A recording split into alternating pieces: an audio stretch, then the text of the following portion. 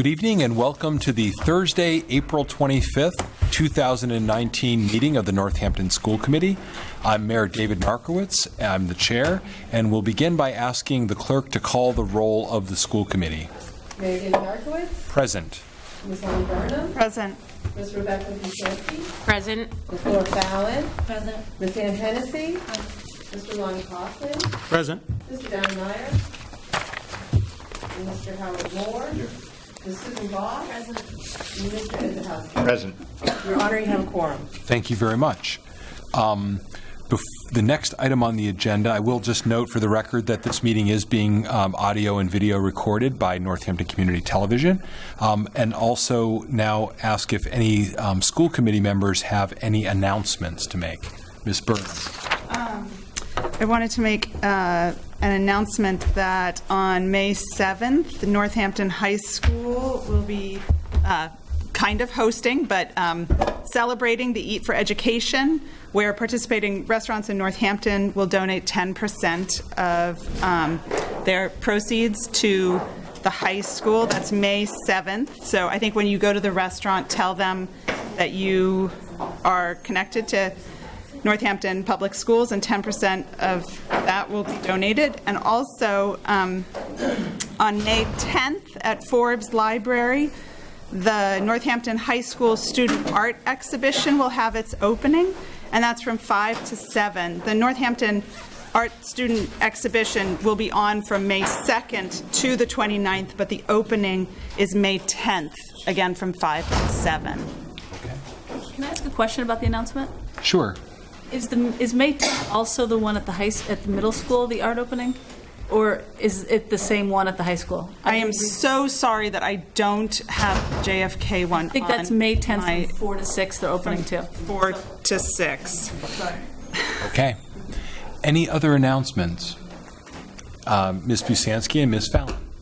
I just want to let people know that Wednesday, May 1st, is the Massachusetts Association of School Committees Day on the Hill. We'll be advocating for, I think, what we all agree is more funding and other needs of our school department. I'm really happy there'll be 4 of us going, Mr. Kaufman, Ms. Burnham, Ms. Fallon, and myself. And I know others like to go but can't join us. We have meetings with both our representative and senator who are, working hard on our behalf. But I think it's important to show face and really have that discussion and join along with other school committees in doing what we need to do to see if we could ever change anything at the state level. But I try to remain optimistic. So that's Wednesday, May 1st. Thank you. Ms. Fallon. So you all should have received this in the mail. We have the opportunity, if anyone's interested, to submit resolutions. It's a June 1st deadline. Resolutions to be considered at the Massachusetts Association of School Committees Delegate Assembly in November. So if anyone feels strongly about something, we would need to bring that to the May meeting for a vote so that we could submit it for the June 1st deadline. Also, you have the opportunity to sign up for MASC committees. For the last 2 years, I've been serving on the Legislative Committee, the Resolutions Committee, the Federal Relations Network, the Advocacy Committee, the Nominating Committee, and as an MIA rep, I would love it if any of you were interested in signing up for any of these committees. I'm happy to talk about what's involved, the time commitment, the location, anything. If you want to get in touch, the deadline for that is June 1st. Thank you, Ms. Fallon. Any other announcements? I would just add my own announcement, which is that some of you may know that I've been having a series of town hall budget meetings around the city, including at Leeds Elementary School on Tuesday night and last evening right here at JFK in the community room. And I'll be having the 3rd installment of it on Monday, April 29th at 7 p.m. At the Northampton Senior Center downtown. So again, appreciative of the folks who've come out to talk with me about the budget, the first 2 hearings, and we'll have another opportunity on Monday. Okay, so now we will move from announcements to the public comment period. And I believe we'll get the sign-up sheet. And as we often do, we ask people to please state your name and address for the record, and I will keep a 3-minute timer just so that we have the ability to let everyone have an equal opportunity to make their public comment. The first person who is signed up this evening is Paula Regano Murray. Hi, I'm Paula Regano Murray. I live at 45 Finn Street, Northampton. I'm the ESP chapter co-coordinator. And I would like to just quickly talk about the compensation and classification study that the city did with the Collins Center out of UMass Boston. I want to thank Mayor Narkowitz for answering my questions last night on this with regard to budget impact. And here's what I'd like to point out. Based on average tax bill and comparable property values, the Collins Center chose 12 municipalities to compare Northampton's city employee wages with in an attempt to establish external equity. We spent a lot of time trying to figure out who to compare ourselves with. And then, here, UMass did it for us. So I didn't have a lot of time to work on this today, so I decided to take average teacher salaries because those were the easiest to access. For those same 12 communities that were identified by the Collins Center. Greenfield was the only district to pay less on average than Northampton by just under $1,500. The other 11 cities paid between $2,500 and $17,000 more on average per year. So what does this tell us? Whether you look at the state, the county, comparable school districts, or the municipalities that the Collins Center chose, it comes down to our educators are woefully underpaid. And as we have said over and over again, we're losing good teachers to other districts, and we're not attracting teachers to our districts because our wages are too low. Even the study says on page 5, if a city is losing people because of its compensation, it is an indicator that compensation is low. Just because people continue to work in the same position does not mean that the compensation is high. You didn't need a study to tell you that because we've all been saying it for years. Again, I only looked at teachers due to time constraints, but I guarantee you'll see a pattern across all units that's the same. The last thing I wanted to say is that we as a union have been saying for at least the last 2 contract cycles that I've been involved in, that we're getting further and further behind comparable districts. After years of 0%, 0.5%, 1%, or in a good year, 1.5%, we're in a hole, really a canyon that the city now has to try to climb out of with regard to school employees. If you don't want to listen to me, then simply read the last line of the study, which states, to avoid falling behind in the labor market, the city should conduct a salary survey every 3 to 4 years to determine if the salary ranges are still comparable. So I say to you all, mayor, school committee, if you don't start fixing this problem of external wage inequity right now, you're only going to find yourself further and further down that rabbit hole. It's within your power. The time is now for you to do the right thing by your school employees. Thank you.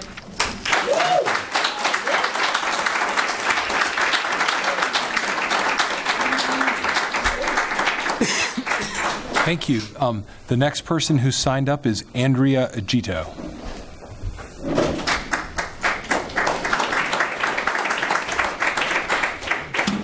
Good evening. I'm Andrea Agito. I live in Florence, and I'm the NACE Teacher Chapter Coordinator. On March 28th, this committee voted to postpone the vote on the budget in order to give us time to negotiate a fair wage increase. We met twice between then and the next school committee meeting, which was April 11th. On the 2 meetings in between, we offered a fair counter offer. Your committee came back with a woefully disrespectful offer.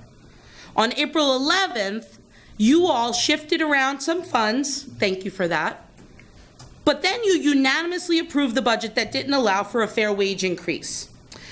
Some have said that we are being adversarial, but I disagree. We are not being adversarial because we all want the same thing. We just aren't going to take the disrespect anymore, and we are not going to be quiet about it. We came to the table with a counteroffer that dropped the base wage increase requested from 6% to 3%, and adding a step each year to bring our salary scale more in line with the surrounding districts. Do you even know what was offered in your name?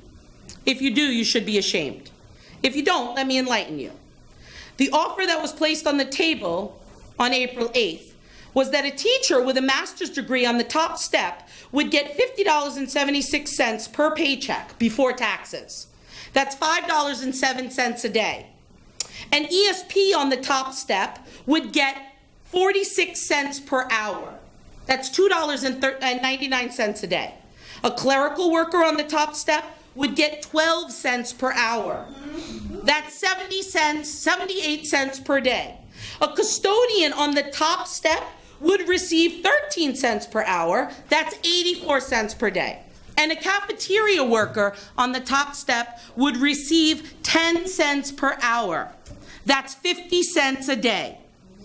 Whoever composed this offer that was given to us basically shifted around the money and didn't change much, but withdrew the fair offer that was given to our clerical and our custodians, which would be putting them on the city scale. Another example of shame and fear.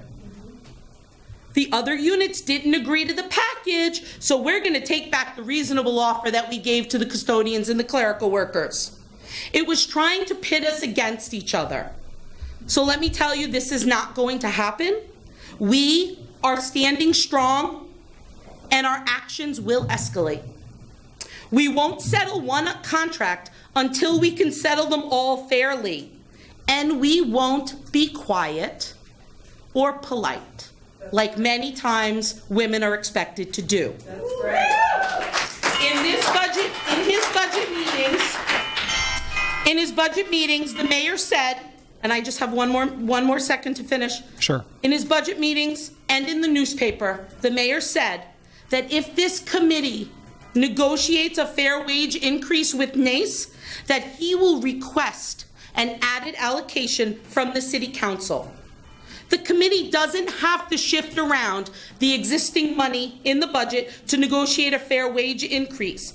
So I beg you, please, all of you, not just Downey and Molly, all of you, come to the table on Monday. Let's come to a tentative agreement, and so the mayor can go back and get us the money allocated for a fair wage increase. Thank you.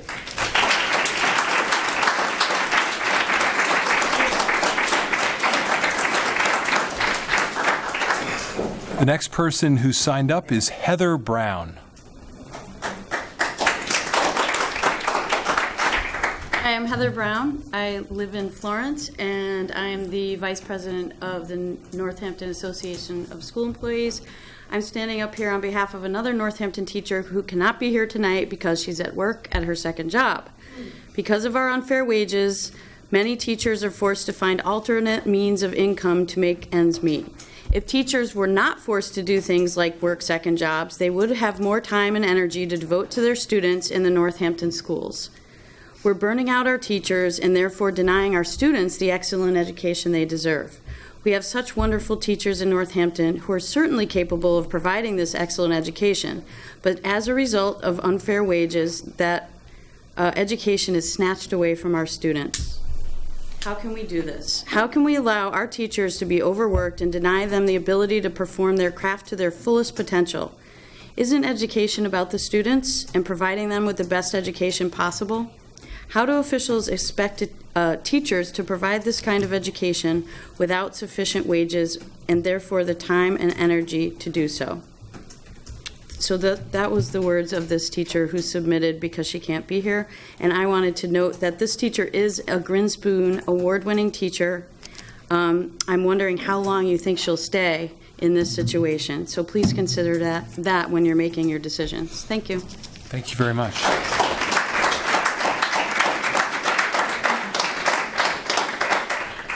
The next person who signed up is Sarah Churchill Windsor.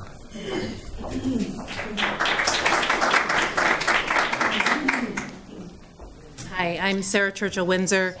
I am a resident of South Deerfield, Massachusetts, but I teach here at JFK in 6th grade special education.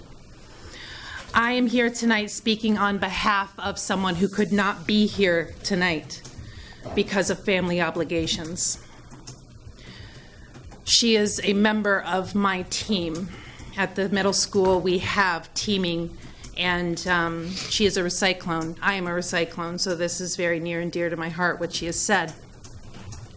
And I quote, My name is Laura St. Pierre. I am a 6th grade teacher at JFK. I have attended the last 2 school committee meetings, NACE bargaining sessions, and the last standout before the mayor's budget presentation last night. However, other obligations have kept me from this event tonight. I would like to speak about the amount of time that teachers spend outside of the school preparing lessons and units, grading tests and papers and projects, entering grades, and collaborating with colleagues. All of this time is unpaid. All of this time is because teachers are dedicated, hardworking, and caring professionals who do not have enough time during the school day to accomplish these and many other tasks. I have heard discussions there is a potential work to rule action that may be taken if the school committee and the mayor insist on offering a measly 1.3% raise to our teachers and staff. Some may say that work to rule only makes teaching more difficult for us. This is true. But if teachers truly follow their contract to the letter, many opportunities would be lost for our students. To illustrate this point, I would like to tell you about my last few weeks. A colleague on my team long ago planned a trip to Ghana in Africa. Our students spent a year writing pen pal letters to students in a village there. That educator, Phil Cody, went to Africa during April break and began setting up videos, slideshows, and contacts with local visitors. While he was there during break, he and I were in near daily contact, planning for video conferences for this week. We spent that week before his trip setting up with our technology specialist, John Crescitelli. I planned how to integrate his material from Ghana into my opening weeks of our Africa unit. This all came to fruition this week. Our students were able to watch a tour of a local Ghanaian home. They saw slides from Mr. Cody's first days in Ghana. When we video conferenced with a regional chief, and several students were able to say hello live to their pen pals. The superintendent was there during this video conference. Seems like that must be a pretty important thing that happened. This is a unique and enriching experience that would not have been possible without time spent out of school to organize. This kind of planning goes above and beyond. Our students are so lucky that they were given this opportunity. Moving to work to rule as an action would have made this amazing experience absolutely impossible. Please consider the message you are sending to the teachers when you offer this very small raise. As it stands, the message is that our time and our knowledge is not valuable and that we are not worth it. Thank you.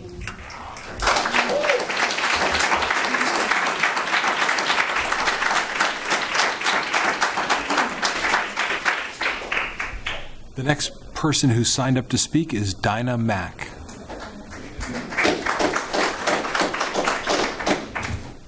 Hello, my name is Dinah Mack. I've been teaching at JFK for 14 years. I've learned a great deal about my colleagues in the past month of listening to public comment. I imagine all of you have as well, and I hope you have taken in all of the stories to your heart. I know that I have. It's been a very moving month, 2 months actually. I've attended these meetings, I've spoken to the City Council, and last night and the night before I attended the Mayor's Budget Town Hall, and I've gotten a pretty clear overview of your budget process. All of this has left me with one underlying question.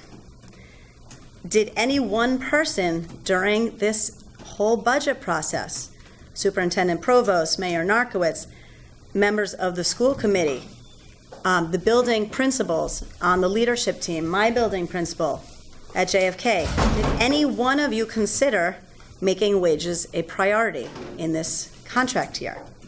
Or were you all equally complicit in thinking that a 1.3% wage increase was acceptable and fair? Either you all agreed to this, that a 1.3 wage increase was acceptable, or maybe some didn't ask, or maybe one person set this wage increase and no one challenged it. Not one person. That would be very disheartening to me. I don't know the process by which this 1.3% was created. I would like to believe that my building principal, that people who were voted on the school committee, that the superintendent, that the mayor would have prioritized a wage increase, okay? But I'm feeling like it wasn't a priority. or no one stopped the process. There was no, as Lawrence Ferlinghetti said, there was no Buddha in the woodpile to say, this is not right, this is not okay. I imagine maybe that it was just assumed that teachers would accept this wage increase because, frankly, we have accepted it in the past. But our acceptance does not make it morally right. Our acceptance does not make this acceptable. I can tell you honestly that I have never seen people more fired up and at the same time morale so low in this district in the 14 years that I have been here. At JFK alone, 4 of my colleagues are planning to leave at the end of this year, and they are very dear to me. 2 others have told me they are seriously considered leaving, and this is just at JFK. Okay, so I don't know. Actually, I know others at Leeds, I know others at the high school, but I work at JFK.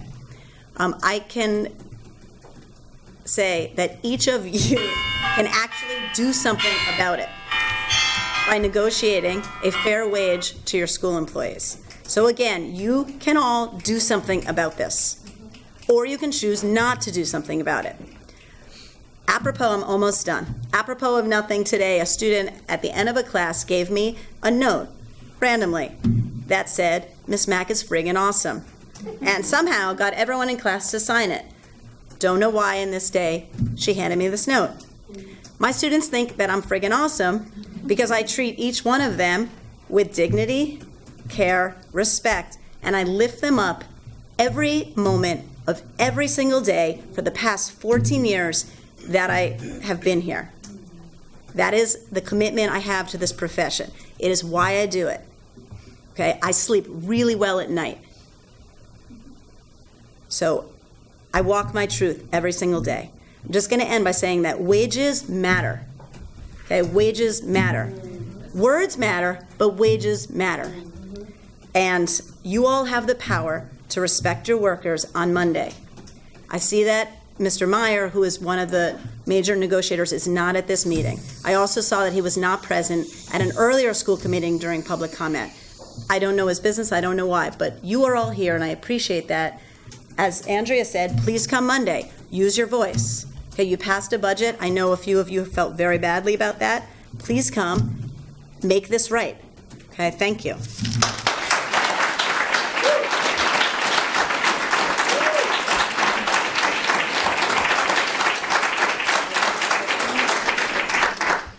The next person who signed up is Beth Adams.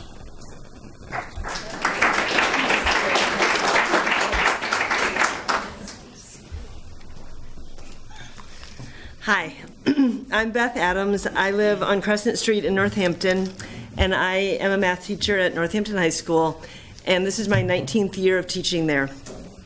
I love my town, I love my school, and I love my job too, but it is a very demanding job, and I am really surprised after 19 years to be earning so much less than my peers in neighboring districts. I have seen many contracts negotiated in this district, and there have always been reasons, good reasons it seemed, and I still think they were good reasons, why we had to accept years of very low percent increases or 0. It always seemed to be a choice between cutting programs and positions or giving us raises. I understood the decision to keep programs and positions. My own 3 kids were going through these schools, and I valued, and still do, all that's available in our schools. I attended Mayor Narkowitz's budget meeting on Tuesday night. It was excellent and very informative. I've always heard how the state funding formula hurt our school district, and his presentation made this more clear to me than it has ever been before. I encourage anyone who has not been able to be at one of these meetings to attend the one he will hold this Monday at the Senior Center. It is clear that the state is not doing its part to fund our schools, and while we need to fight for change at the state level, this problem has existed my entire career. Our city has had to cope with it during very lean years, hence the zeros and very low percent increases that have not added up to much over the years. I have not received a step increase since I reached step 11, which was 6 years into my 19 years because I started with 5 years of experience. So since my 6th year of teaching here in Northampton, 13 years ago, I have received a 0 or a very low percent increase.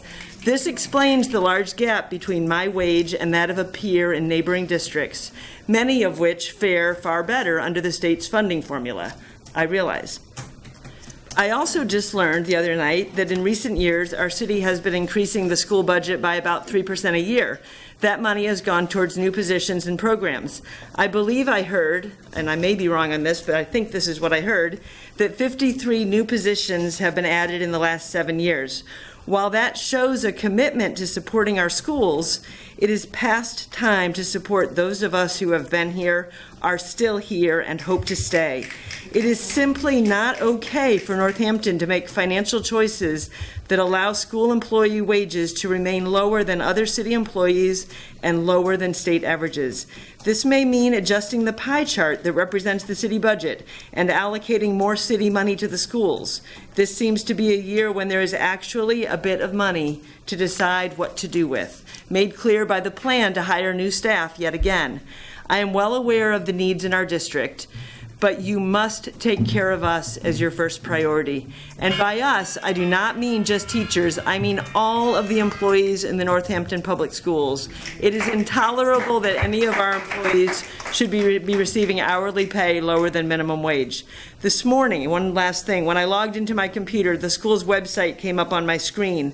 The text on the front page of that website says that Northampton Public Schools has, in quotes, a dedicated and talented staff of teachers and administrators working in a community that supports and values education. The teachers and employees of this district do not feel supported or valued when our wages are significantly lower than those of our peers doing the same jobs in neighboring districts and across the state. Our initial request for 6% increases for each of the next 3 years would only start to catch us up. How can you give us less? Thank you.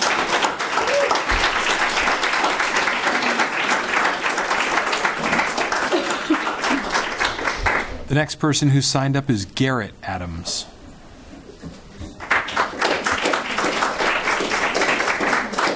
I'm Garrett Adams. I'm an ESL teacher in the district, and I'm married to Beth. And between us, we represent K right up to 12.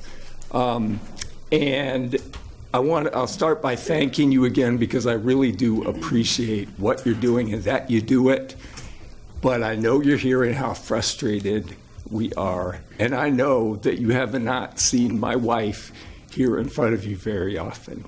I really am here tonight to ask you with a really passionate heart to think of our lowest paid employees. As an ESL teacher, I shadow my students and I follow them throughout their day to see that they are all right and have access to what's going on and are on an equitable footing with their peers.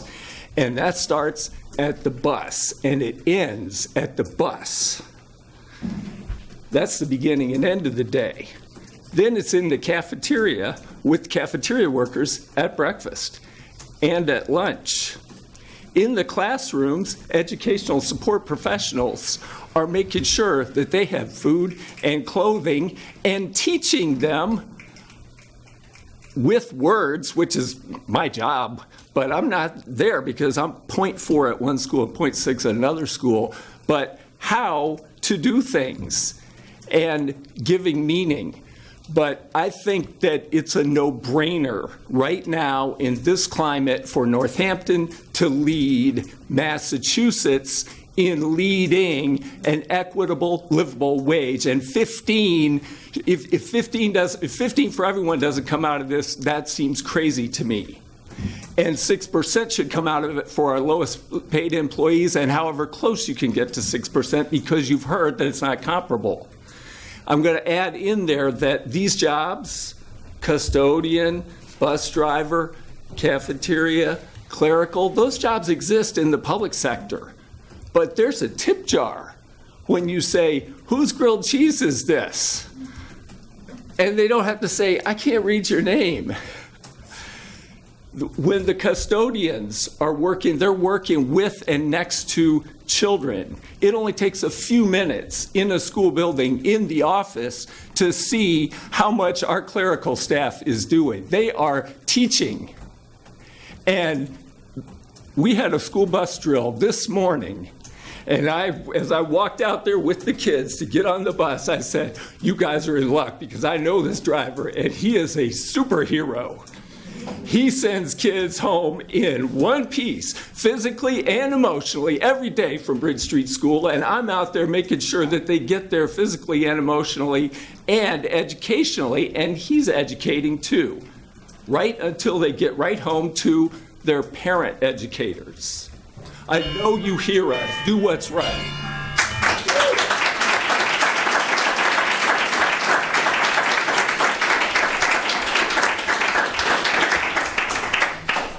So that's the list that has been signed up tonight. Is there anyone who didn't make it in time to sign up for the list? Okay. Okay. If you want to just come forward and give me your name and address. My name's Karen Baker. It's Karin Baker. 32 Black Birch Trail. I didn't know that I was going to be able to come tonight. I don't have anything prepared, and I'm not typically the person who has the ability to wing it, but I'm going to do what I can because I think this is important. I'm a parent of 2 kids in the district. One goes to this school in 6th grade. The other is in the high school. They've both been in the district since they were in kindergarten. We've been very happy with all of our teachers. They've either been somewhere between good and, way beyond good. Very good experience with all the teachers, many of whom are in the room right now. And so, I'll put that out there. Although I don't think it's necessary to say that because I think I've heard that said over and over. This is the 3rd one of these meetings that I've gone to. And I'm kind of confused because it appears to me that people are saying more or less the same thing each time. And it seemed pretty clear to me the first time that the teachers are great. The whole support personnel in the school district is great. They're being underpaid. They earn way less than what comparable districts all around the area do. That's upsetting to me. I've heard a lot of people say in various contexts that's embarrassing. It doesn't seem right. They deserve more. It's not even just about showing that we value them, but it's just right. They should be earning a reasonable wage for the work that they do. And if other school districts can do it, we should be able to do it. And if there is something different about the funding formula, maybe that was implied here, we need to figure out a way to make up the difference. There's no reason why they should get paid so much less. It seems like the determination in the teachers is increasing. And I should stop saying just teachers. The determination in the union is increasing. This is the first time I've heard people talk about work to rule. That would have an impact on my children's education, but I support it. They need to do something. Something needs to change, and if nothing that has happened so far is working, that would be the next step. If they need to take it farther than that, I would support it, and I know other people who would. So I'm asking you to figure this out. Thank you. Thank you.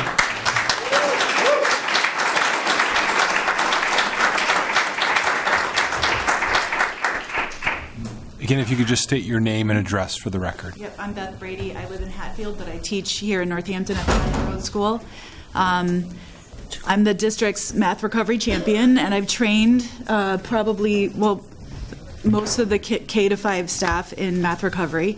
And several of those teachers with this awesome training that we've had have left the district. Not sure why. Could be because of the pay that we're getting. Northampton has these amazing initiatives. Math recovery is one of them. And as a result of math recovery, I get to work with amazing teachers in my building and throughout the district. I wouldn't trade it for the world. And I've been here for 26 years, and I want to stay. But given my training and what I could be doing, like getting paid to be a consultant, I'm sure I could be making a lot more. But I choose not to. I choose to be here. Because Northampton has amazing teachers, and they're also dedicated, and they just come to the classrooms and see. How many of you have walked into a classroom and spent a day and seen what these teachers do? They educate our kids. They care about our kids. I do too.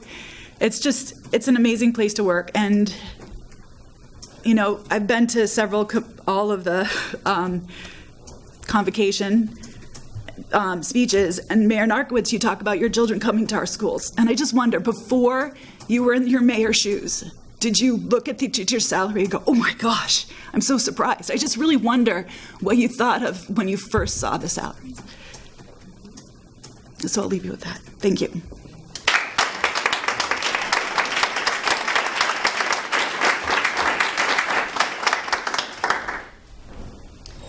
Hi, I'm Michelle Bernhard. I'm an English teacher at Northampton High School. Like Beth Adams, I do not often walk up to a microphone.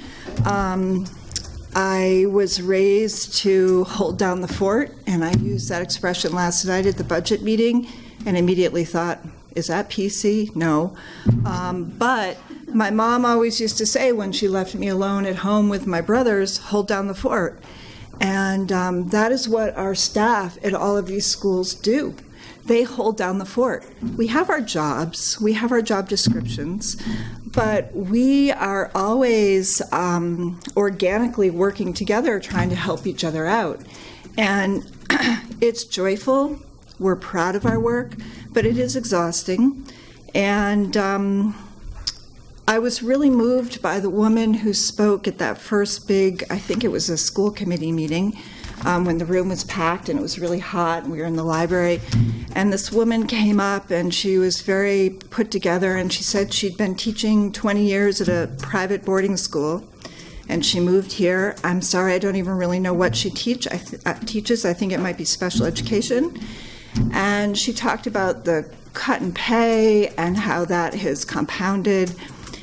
And what really got me was when she talked about her own children. And, excuse me, when she gets home at the end of her day, she's wiped out. And her kids are ready for her to be their mom.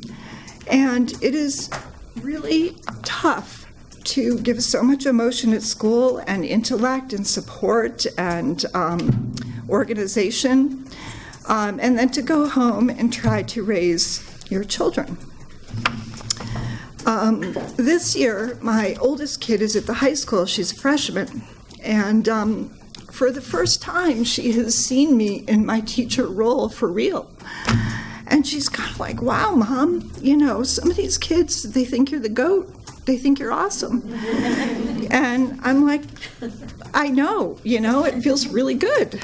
And for years at Northampton High School, I taught all freshmen, and that was such a joy. But the last 5 or 6 years, I've been teaching juniors and seniors, and that's its own joy.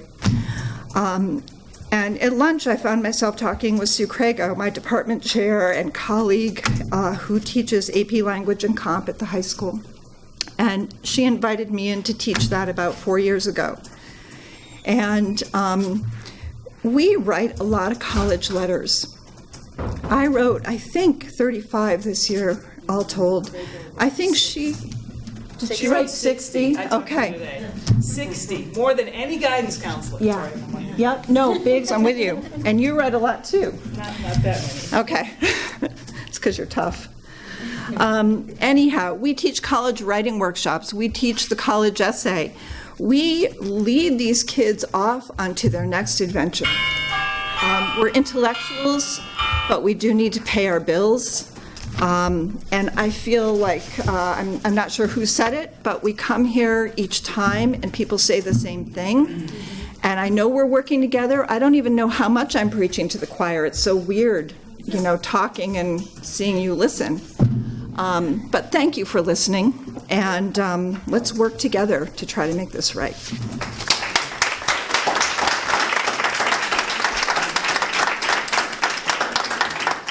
Ms. Biggs. Hi, that's it. Susan Biggs, 98 Deerfield Drive. I teach at the high school. I have a daughter who's graduating from Smith in a few weeks, who went through from Bridge Street School right through to the high school, and watched me be the teacher. I coached 4 years. Well, I coached 19 years of lacrosse. I've been in Hamp.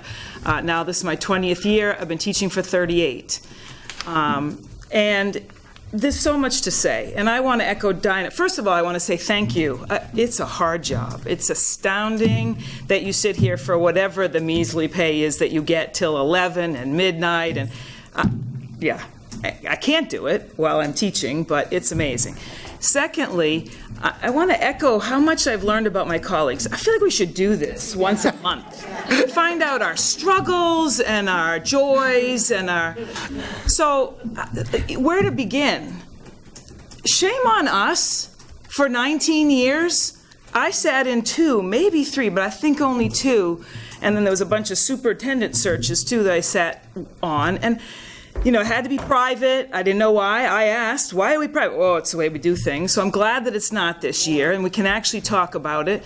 But shame on us for accepting that. But we're teachers. We do hold down the fort. We take one for the team. But I, too, want to echo, when did you not think about, wow, they're pretty low paid. That gap's getting wider and wider. And, you know, some of us... Every time someone stands up and says, if I would go somewhere else, I'll get more. And I just sit back there thinking, yeah, they're thinking, just go ahead. We'll replace you. And I have no bones to not understand that I am completely replaceable. I get that. Not one of us can't be replaced. Who knows what you'll get, but we can be replaced. So I, too, went on School Spring for the first time. And this job in Lexington, I did not apply yet, but it's on my radar. Now, no, they might not hire me, right? I'm an expensive hire. I don't need to live in Northampton. My kid got the Benny of being at Smith for 4 years, got a nice scholarship that they give. Used to be free, now it's half price. But if not now, when, Mayor? When is that ever going to stop and start to close in?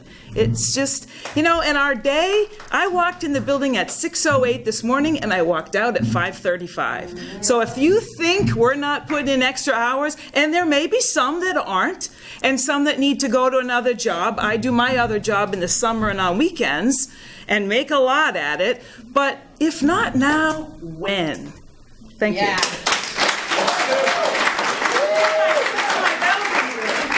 I did notice, I took my jacket off because I noticed we go to the Olympiad every year and do very well. We won again this year. AP Chem has all the solutions. This is last year's shirt.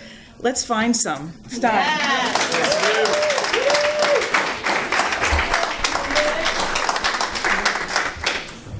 All right, it's hard to follow Biggs. My name is Kathy Keogh. I'm not from town. I live in the Quabbin School District. I teach computer science at the high school. So I'm a former computer science professional, and I've moved into the teaching field. When I started here 6 years ago, I taught 1 computer science class. I am now a full-time computer science teacher, and I also mentor the robotics team as a good example for a female STEM field. I've enjoyed my colleagues, I enjoy what I do, and I enjoy teaching here. But this fall, I'm going to have 2 kids in college. And honestly, I think looking around on School Spring, it would be hard for me to find a position where I get paid less than I do here. That's a big point of data to me and a point of respect for what I do. That's what I have to say.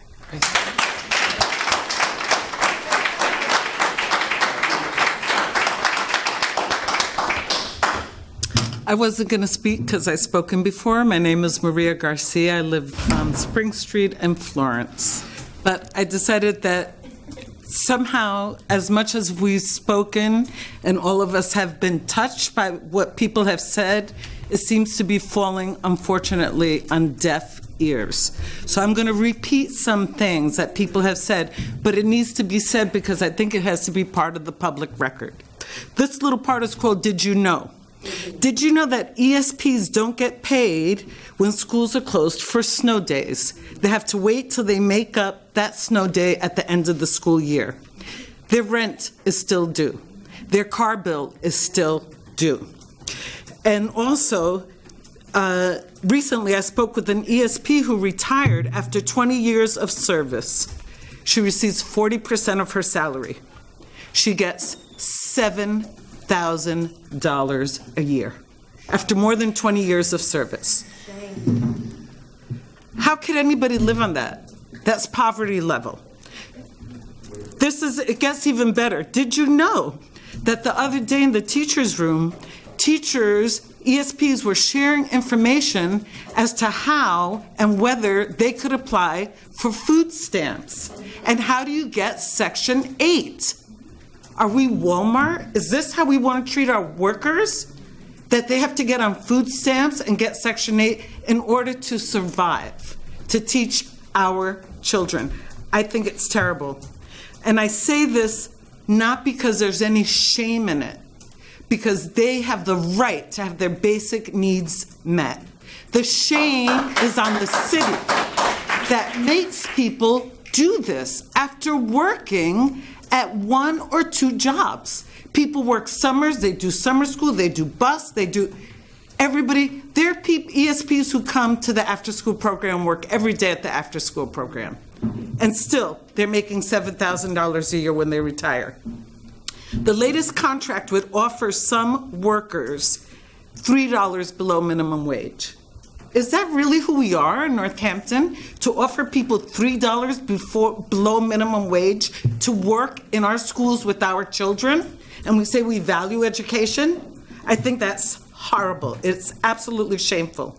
Teaching is a very personal, powerful, emotional experience.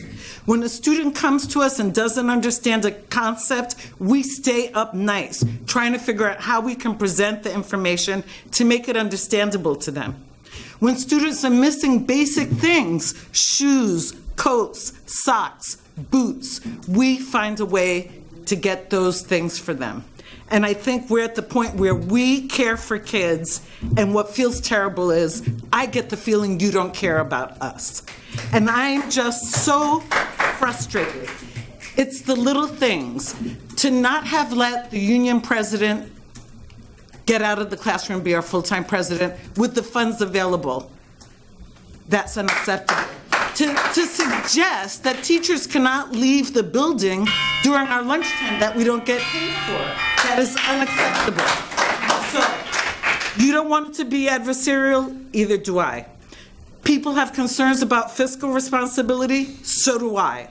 I want to pay my bills, I want to pay my taxes, I want to be able to get to work in a car that starts up every morning. And I feel like we have gone beyond talking. I am ready for action, and I know that lots of other people are ready for action. So it's time for you to do what is right, what is fair, what is just, and things that you don't have to feel ashamed of. Thank you.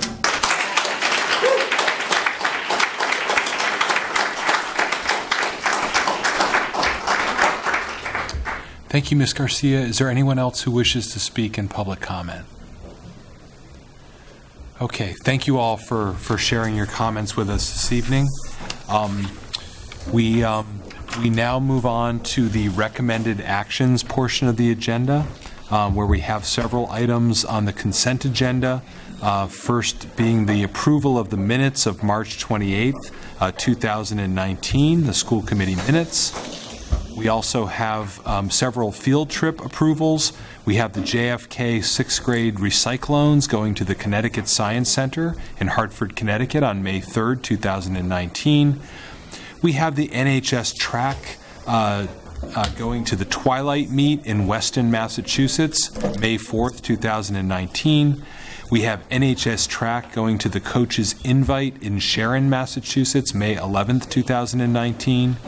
We have the JFK Students of Color Alliance traveling to Washington, D.C., June 7th through the 9th of 2019. And we have the Bridge Street 4th grade going to the Connecticut Science Center in Hartford, Connecticut on June 11th, 2019. Is there a motion to approve the consent agenda? So moved. Is there a second? Second. Mayor?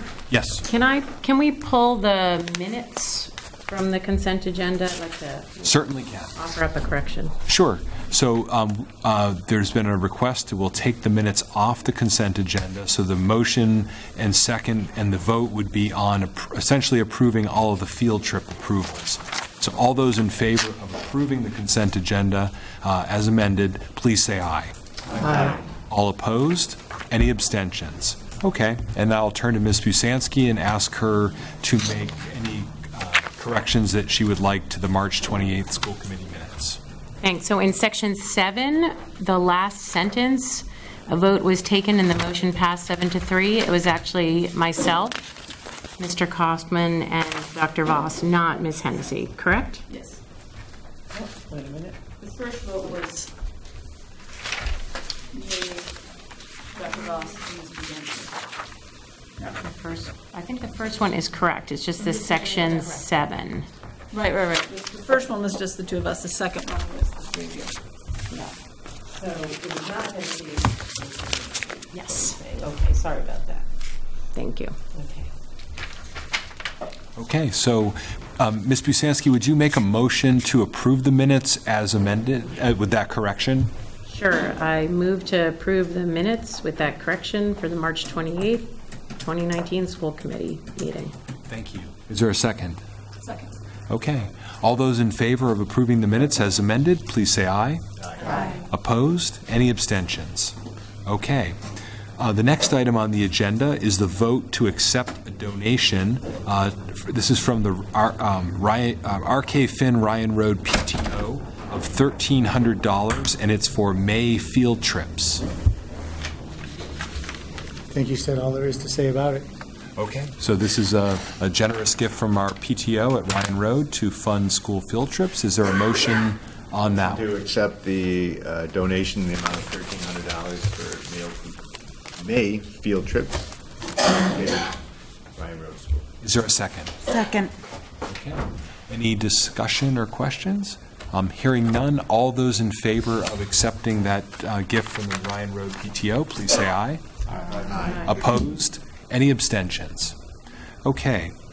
Next item on the agenda is a report of the Rules and Policy Subcommittee, and this would involve a first reading on policy IKF, which are the graduation requirements for the district, and I will turn it over to the chair, Ms. Fallon. Yes, so the history department at the high school brought to us proposed revision of the graduation requirements. Previously, we had made a change for the class of 2020 and subsequent classes for a new sequence of World History 1, World History 2, or the Honors AP European History equivalent, and then U.S. History 2, or the AP equivalent. What is being proposed is for the class of 2023 and subsequent classes, 3 sequential history classes, 3 credits, which must be U.S. History 1, U.S. History 2, and then World History 1. And the only other change that we made was a minor one in calling it 3 sequential history classes rather than social studies. As far as I know, someone is available to answer questions from the history department by phone, if anyone has them. Okay. So I'm not sure if the committee has questions about the proposed changes. Dr. Provost? I have something, and maybe this is something to wait for a kid on, but I believe we said that the honors or AP equivalent would be acceptable for for any of these courses besides U.S. History 1. So you're saying, I'm sorry, just to clarify, That there might be equivalent. I believe there were some equivalent courses after World History 1 that are supposed to be listed. Right. But everybody takes U.S. History 1, and then That's right. after that. So are we waiting for... I've been texting with him, and I told him to call her now, so we're waiting for him to call. It is just a first reading, so in the event that it doesn't work out, we'll make sure that someone is available to answer questions for the second reading. Oh, well, here she is now. Hi, Kate, can you hear me? I can. Is this Kate Fountain? No, this is Kate Fountain. Hi. So, Ms. Fountain, thank you for calling in. You're actually in the middle of a school committee meeting, and we are discussing the modifications to the graduation requirements, and specifically the modifications to the history requirements. And we just wondered if you'd be able to provide us some information on why these changes are important and necessary. Okay, sure. So the state has revised the framework for social studies from K through 12, and part of the reason they did that was Massachusetts was one of the few states that did not have a civics requirement. And so over the summer, myself and a JFK CTL and teacher went to a conference put on by the collaborative along with the state, and they went through the new requirements. And so for the high school, they are asking high schools to teach US 1 in 9th grade, US 2 in 10th grade, and then World 1 and 2 beyond that point. So currently, US 1 is taught in 8th grade, and so because 8th grade is now required to be civics, we have to move US 1 to 9th grade, US 2 to 10th grade, and then World will be to be determined for grades 11 and 12 potentially. So at this moment, we're asking for a shift in graduation requirements for US 1, US 2, and World to be determined. Okay. Dr. Provost? Okay, just before you came on, I had asked a question and looking over the version of the policy we have in front of us. I believe I recall from our discussion that some of these courses may have AP or honors equivalents, which would also be acceptable. Am I correct on that? Yes. And can you just identify which ones those are? Students could take AP U.S. History instead of the sophomore year US 2. And then students junior year or senior year could take AP Euro, AP European History, in place of their world history requirement. Thank you. So we could just add those sort of parenthetically as an alternative to those years. Okay. Does anyone have any questions for Ms. Fountain while she's on the line? Ms. Voss. Hi, this is Susan Voss speaking, and I'm just curious if you look ahead to this. I know world history right now is taught during the freshman year. As far as I know, there isn't any sort of honors flavor of it, but if students are going to have the option of taking that their junior year, do you think that AP Euro, it's clearly a great class, but is it comparable, or are we losing something for those students who might choose to take AP Euro but not have the chance to study a larger portion of the world at the level they want to? Well, one of the great things about the AP European History course is that in order to understand European history, you have to be able to look at histories of other parts of the world that are related to it. So, for instance, if you're talking about the Crusades, you're talking about the Middle East as well. If you're talking about the spread of communism, you're going to end up touching on what happens in China. So it does incorporate enough of the world standards to meet the requirements. Thank you. You're welcome. Any other questions while we have Ms. Fountain on the line?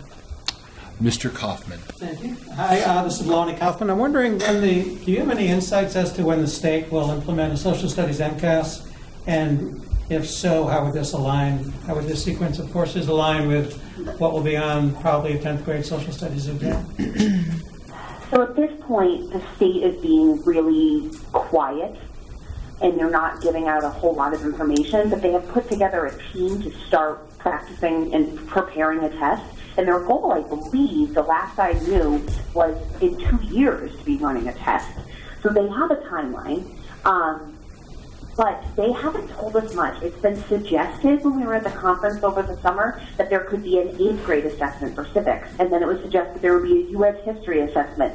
But they didn't tell us which years. But based on the new frameworks, U.S. history is supposed to be taught the first part in 9th grade and the second part in 10th grade. It would be reasonable to assume, but at this point, we really don't have that information. We just know that, and they said there are assessments coming. That's all they've really told us.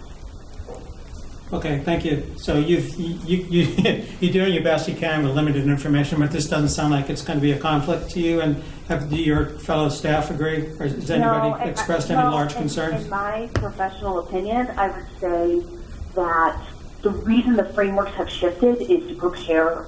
Well, it's to make sure students have civics education, and that they cover the history of the world and the history of the United States, first and foremost.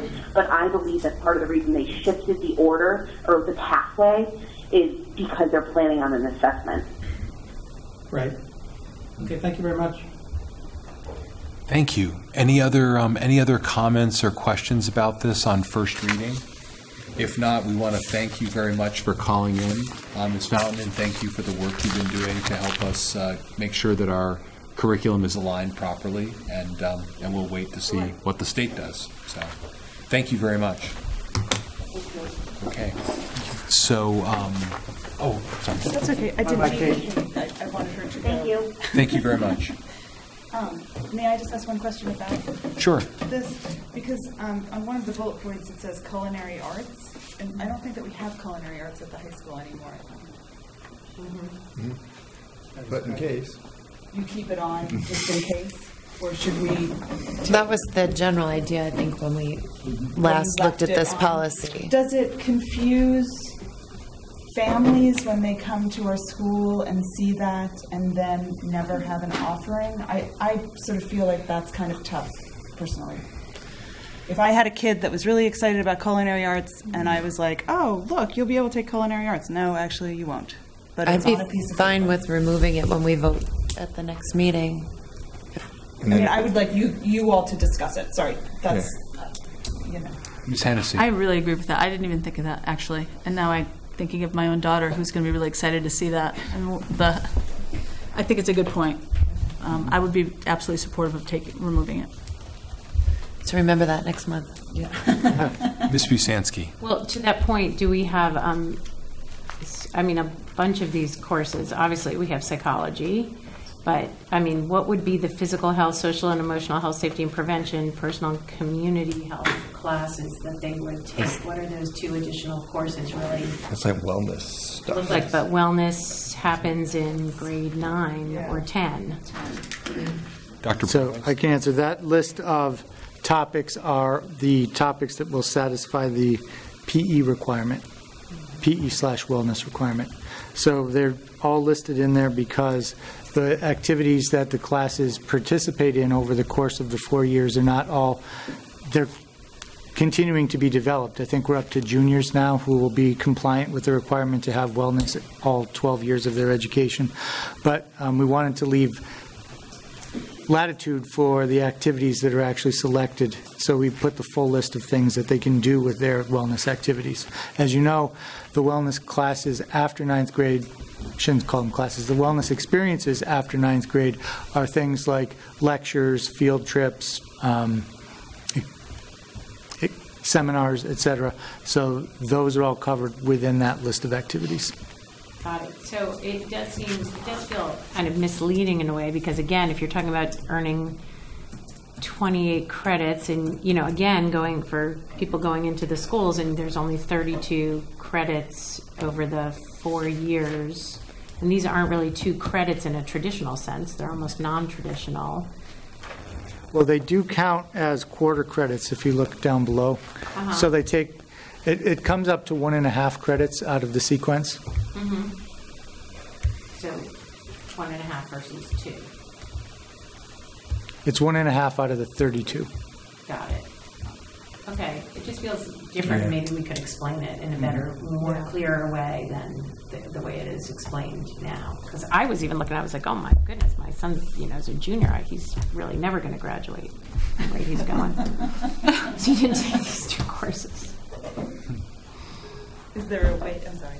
No, go ahead. Is there a way to look at the language and see if you can clarify? I mean, our options would be to either amend it at the second reading next month as a group or to refer it back to the subcommittee, but I thought there was a little bit of an element of time constraint to try and get this decision made in time for the incoming freshmen. The incoming freshmen have already selected the U.S. History 1 course. It was just scheduled earlier this week, so the goal is to try to have the policy sync up with what they're actually taking.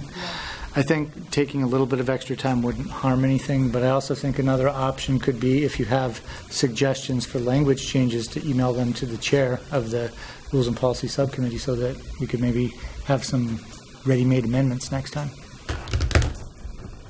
Ms. Foss? I just have a question along these same lines. When it says 2 additional courses or learning experiences, I think, Dr. Provost, you just described the learning experiences. That's right. And I'm wondering if anyone actually ever satisfies this PE wellness requirement through 2 courses in these areas. And if they don't, I guess my suggestion would be 3 little asterisks below wellness that address this. So I can't speak to what all of the individual course selections for our students have been over the years that this has been in place. I would think that by the vast majority of them have satisfied the graduation requirements through the wellness experiences rather than the courses, because the courses are the other sections of physical education mainly, which are highly constricted because we don't really have enough PE teachers at the high school.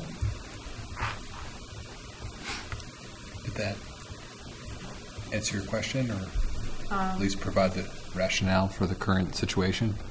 It helped. Thanks. I'm not sure. Yeah. Ms. Busansky. I'm just curious, so if a student did take 2 psychology courses, I mean, many students take 2 psychology courses at the high school, then they wouldn't have to participate in the wellness experience or take wellness. What would that do, the way it's written now? I believe that a student who was taking psychology could satisfy the graduation requirements and not go on the wellness experience with the rest of the class. I imagine that probably some students taking psychology still do go on the wellness experiences. I'm just trying to that would really be sort of additional. What the language is saying, just to make sure we're clear. Because I don't know that that is our intention, right? That a student would take 2 psychology classes and opt out of the wellness experience. Well, I don't think that the policy doesn't forbid it. I don't think it's what we envisioned, and I don't think that the policy necessarily needs to be changed to forbid it. If that's how a student wants to satisfy the wellness requirements, I think it's within the boundaries set up by the statute. So I don't think we necessarily have to be more restrictive than the state is requiring. And could they then also skip out of wellness class? Is that what this is also saying, or no? Wellness can't be. Wellness is a required class. That is required, okay. Which is good. I'm not arguing the point, I'm just trying to clarify. Ms. Hennessy. I'm sorry for taking up time on this, only because I'm on a committee and I'm focused on the history. And when you brought up the culinary arts, the one thing that is confusing to me on this, and John, maybe, or Dr. Provost, we have 28 credits, and then it says course requirements, and everything listed has both, except when you get to wellness, it has how many courses and the credits. Now, wellness is obvious that there are 2 courses, wellness 1 and wellness 2, even though they don't explicitly say that, and how many credits. But then they say 2 additional courses or learning experience. Do we have a credit equivalent explicitly assigned to that? No, we don't. So there's none? No. So it's just the courses? It's just, the courses are the only ones that carry credit. The requirement for the experiences is that you participate. So I think we need to have that, just for consistency's sake, credits may vary, or some phraseology like that, because that might be confusing to me. If it's a learning experience, would be okay, or... Yeah. Mr. Kaufman, then Ms. I'm trying to find the most recent high school program of study. I can't seem to do that right now, but I know that Ms. Burnham and I had some questions for Mr. Lombardi last time about this new program, Elementary Partnerships, he called it, which is now offered for credit, which he answered in a follow-up email after he presented the program of study. So I'm wondering, that's now another course that's offered for credit, Elementary Partnerships, which is a child development curriculum and an on-site thing. Where does that fit into one of these? Fits into the electives. What? It's not a requirement. Approximately half of the credits required for graduation are elective credits. Yeah, no, but I mean, I guess my question is, would it not fit into 2 additional courses or learning experiences? I don't. How do you determine? I'm confused. So I believe that the focus of the curriculum in those 2 courses is specifically child development, and I'm not sure that child development falls within the purview of the types of courses that are recognized as satisfying the PE requirement. I could look into it. Culinary arts and psychology is? Yes, because nutrition is a component of the health requirement, and psychology is just explicitly listed in the regulation. Ms. Voss? I'm realizing I didn't understand this. So when it says wellness 1 and 2 are 0.25 credits, wellness class takes 1 full period, and I think they get 1 credit for it. But so what is the difference between, so those credits are like the ones that Ms. Hennessy was mentioning up above. What does the 0.25 mean? It says at least 0.25 because at the time that this requirement was being phased in, we weren't exactly sure what the sequence was going to be going all the way through grade 12. At one point, we thought there might be wellness 1 through 4, each with a quarter credit. So that's why the term at least is used there. So the wellness 1 is a full credit course. So there's really no way to take a 0.25 credit course right now. It goes back. I'm just realizing it's confusing based on our current practice. Mm-hmm. And then I had one other question. 3 science classes. Do I recall correctly that one of them has to be a lab science? I believe that Mass Core requires one of them to be a lab science, but we don't align with Mass Core. I think our handbook might say one has to be. So I'm just bringing that up as a possible conflict between this and them. I could be wrong. I just have this memory of that. I see the chair is keeping a list of things for us to talk about for second reading.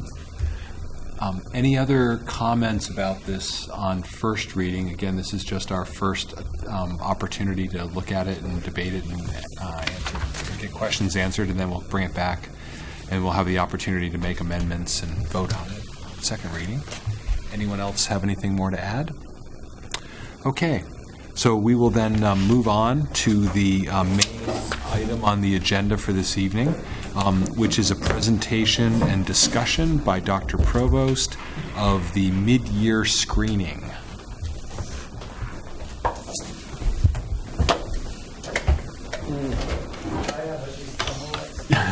I think you have to have the lights in the back.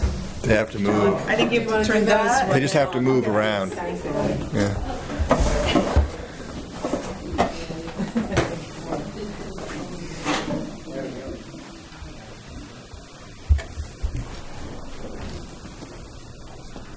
So it's too bad that Sarah and Beth have both left, because I actually wanted to talk a little bit about them in my opening remarks and what they said tonight.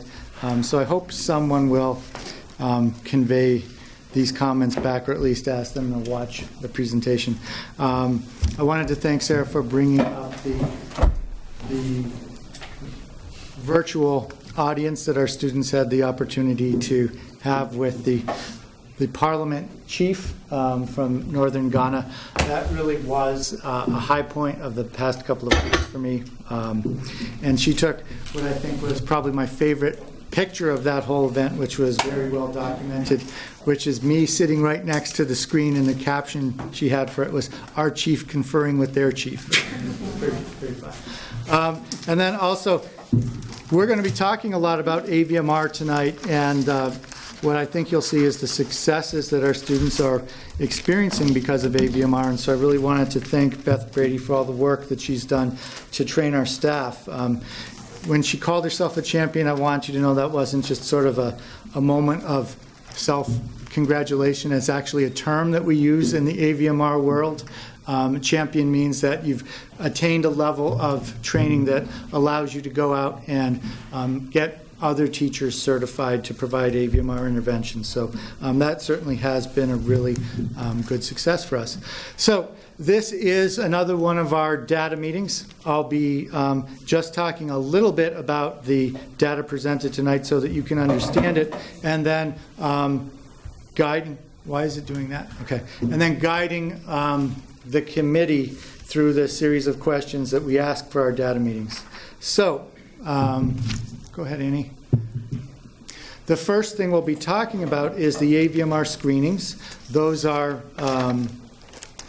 assessments that are connected to the AVMR intervention that we're using with students in elementary school. It's not our core curriculum, but it is our standard protocol intervention for students.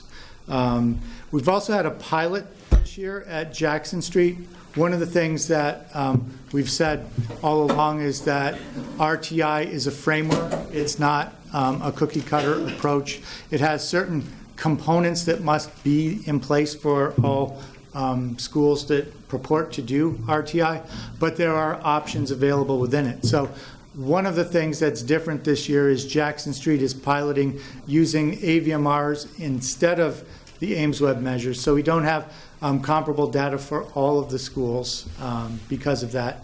And for this presentation, we're just showing the measures that were common among all schools, although you should know that Jackson Street had more AVMR measures that are not shown tonight, and the other schools had more Ames Web measures, which are not shown tonight. The goal is to give some data that was comparable across the schools. So, to understand these charts, you really have to reference the green sheet that was included in your packets, as well as the pyramids, and work your way back and forth. You'll see, if you look at the AVMR green sheet, for example, in the area of numeral identification, which is what this is, it explains the difference between levels 1, 2, 3, 4, and 5. So a level, or actually it starts at level 0. A level 0 student can't identify numerals 1 through 10. Level 1 is a student who can identify numerals 0 through 10. A level 2 is a student who can identify numerals 0 through 20. Level 3 is 0 to 100. Level 4 is 0 to 1,000. And level 5 is 0 to 1,000,000. And the green, yellow, and red in the triangles represent what our expectations are for students at different times during the year. So you'll see on some of these measures, the expectation doesn't change from September to December because it's kind of a short period of instruction, but on other ones they do because we expect students to have made some growth. And then the three colors represent level of risk that we perceive for students at the various levels. So we perceive both in September and in December any student in first grade who cannot identify numerals 0 through 10 as being at high risk. And then students at level 2, again, that's students who can not identify numerals 0 through 20 as being at elevated but moderate risk. And then if you can identify 1 to 100 up to 1,000,000, we see you as solidly where we would want you to be. So these first sets of charts look at the same students, basically the same students. There is some addition and some loss of students from classes between September and December, but it's substantially the same groups of students. So you can see where they started at the beginning of first grade and then where they were by December.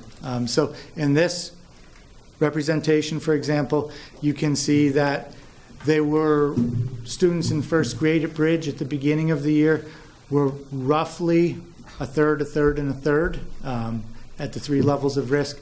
And by December, most of the students were at low risk.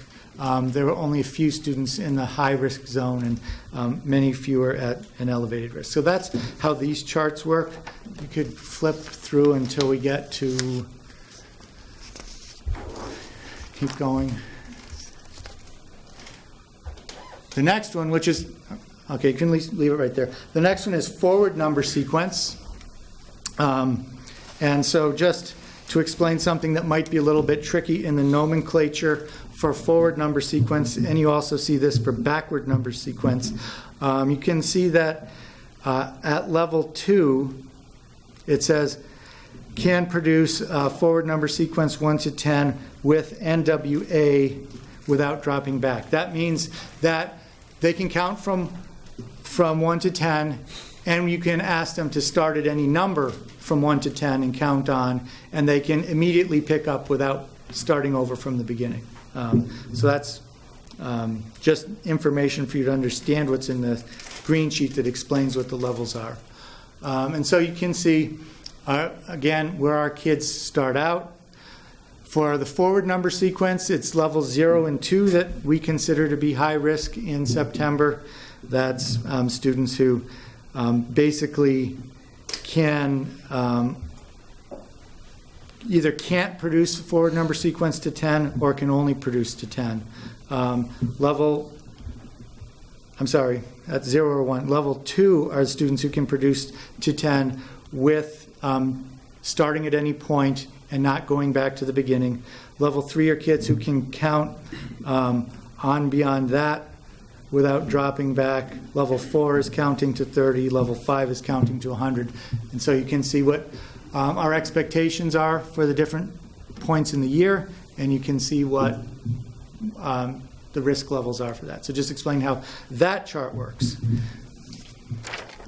And if you continue on, the other measure that's common, if you could stop there, the other measure that's common beyond that is backward number sequence, very similar to forward number sequence, only the skill here is to be able to produce the sequence backwards, starting from any point. This is something that's a higher level skill. It's something that, I'll just take you back in my experience and ask you to sort of travel back in your experience of learning about number. I remember it was kind of a revelation when I realized there were fractions in between whole numbers. And then it was a mind blower when I realized there were an infinite number of values between any two whole numbers. And I just felt like, and then later on when I was in high school, I learned about radicals, and it's like every time I felt like there were whole infinities of number that I had no idea existed. I think for a first grader, working backwards is kind of like that. They're used to counting up things. They're used to, even sometimes singing songs about numbers going forward. But at some point in first grade, we expect them to realize, oh, you can flip it around and the number line can go backwards. So that's the skill that this measures. Okay, so then I'll talk about the Ames Web screenings you have available to you. The first one here are the number sense fluency percentiles. You can go ahead one. This is looking at a cohort over years. So these are the current fourth graders at Bridge Street. On the same measure, it shows you what proportion of the group was in each of the percentile bands when they were in second grade, third grade, and fourth grade. It's not exactly the same students because, some students come and go between grade level, but it's substantially the same group of students again. So you can see their progress on this skill over time. Now, this is all compared to national norms. So the national norm group has a higher level of proficiency at each year as they go from second to fourth. And you're seeing how the Bridge Street students compare to the national norm group for the appropriate grade level as they go through. So that's this type of chart. You have it for Leeds and for Ryan Road as well. You don't have one for Jackson because they're in that pilot this year, so they don't have the Ames Web measures for this.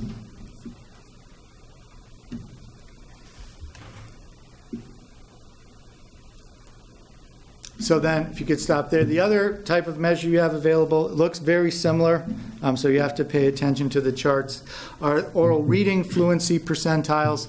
Again, this is looking at cohorts through time, and we do have Jackson Street included in this. So again, it's looking at one class in one school and where they were in comparison to their peer group, nationally speaking, at each grade as they progress through.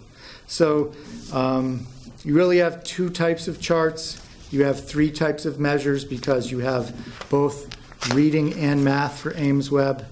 The AVMR is just math. Those are the piece of information I bring with me tonight. So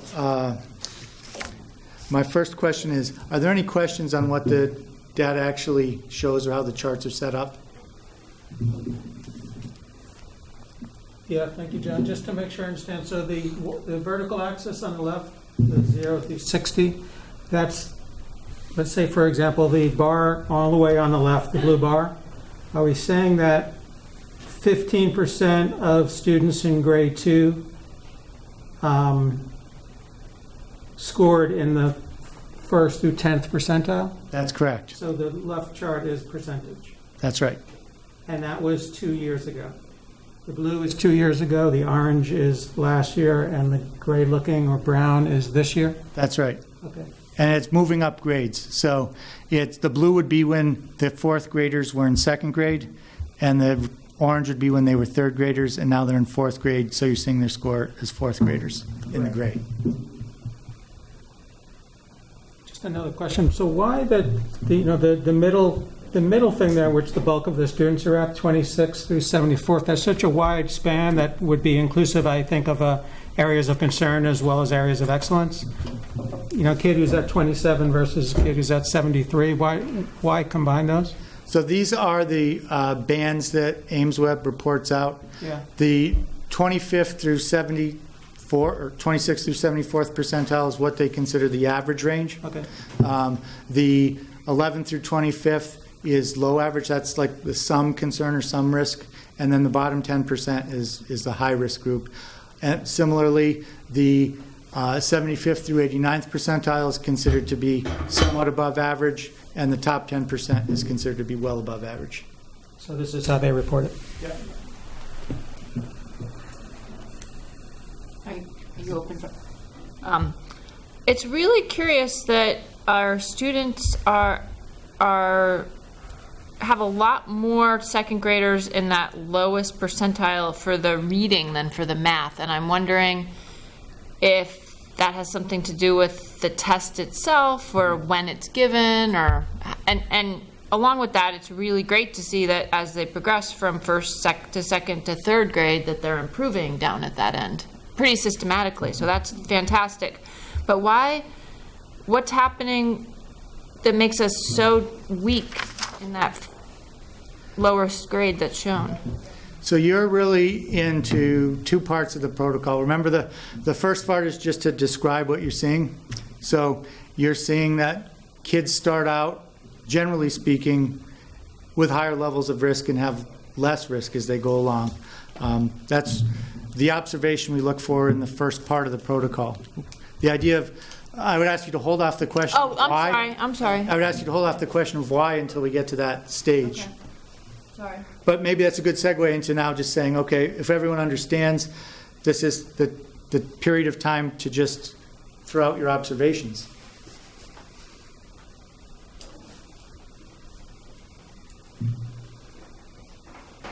And if you want to click over to the one that just loops so that people can see them, go for you as they have them.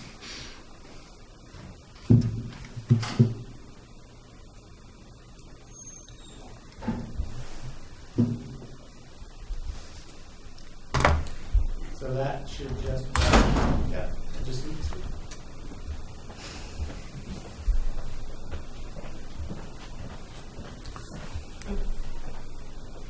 I mean, I think I'll rephrase it as a question. Is there a difference? Is there any reason to expect kids should do different on the math and the reading in terms of what you know about the tests? No. They're all norm reference tests, so you would expect 10% to be in the bottom 10%, 10% to be in the top 10%, and 50% to be in the middle on both. Okay.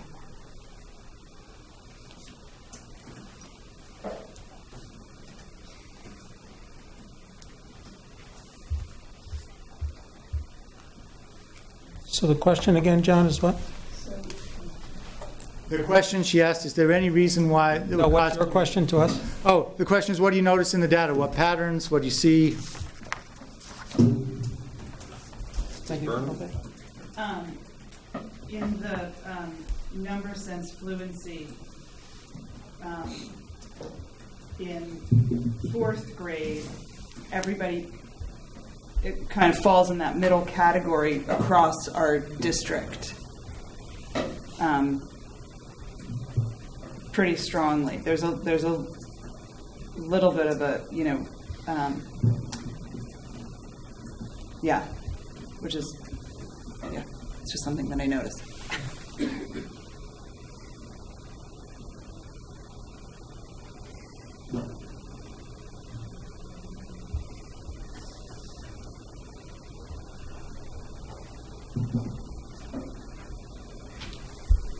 schools. I'm back.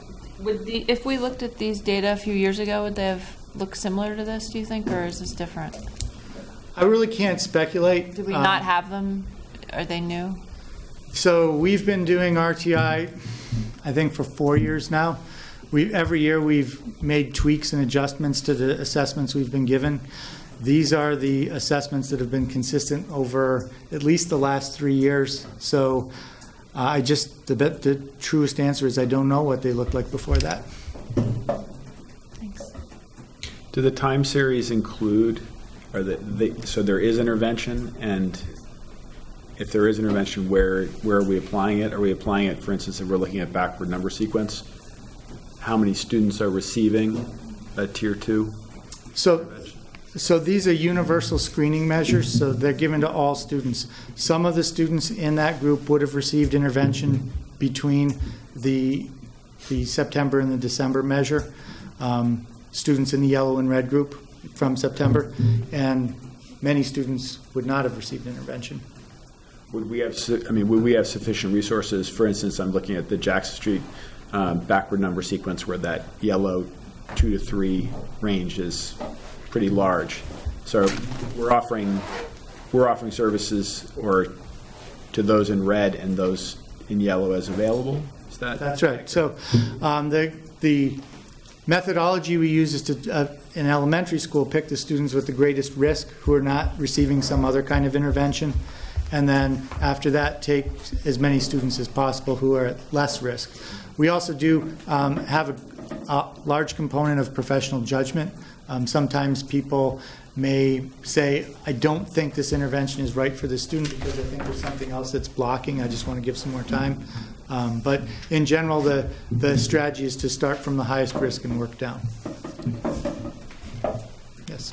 Okay. Well, here's an observation now that we're, sorry, I was not paying attention to the directions. The observation I'd like to make is I've really just focused on the math, the second to third to fourth grade progression, and our district's doing a really great job helping these kids, it seems. So the lowest 10% generally goes down from second to third to fourth grade. And like you said, Dr. Provost, you'd expect 10% of kids to be in there, and by fourth grade, that's very rare. It's a lot lower. So kudos to their teachers. It looks really good. And then similarly, the top 10%, 90th to 99th, again, you'd expect 10% to be in there, and it's generally higher. Yeah, totally agree. I'm very happy with these results. Segueing from that, you look at Ryan Road, grade 3 to 5, number sense, fluency percentiles, and they have 12% in second grade down to, I don't know, what is it, 5% in third grade, and then nothing. I mean, they've just shifted. They've just moved those kids so successfully.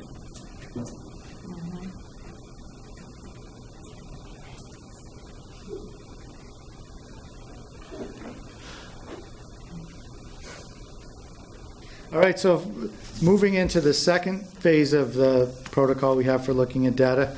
Now it's time for interpretation. So you've started that a little bit with what you said, Ms. Burnham, but so what does it suggest to you? That's not just to you, but to the whole. I feel.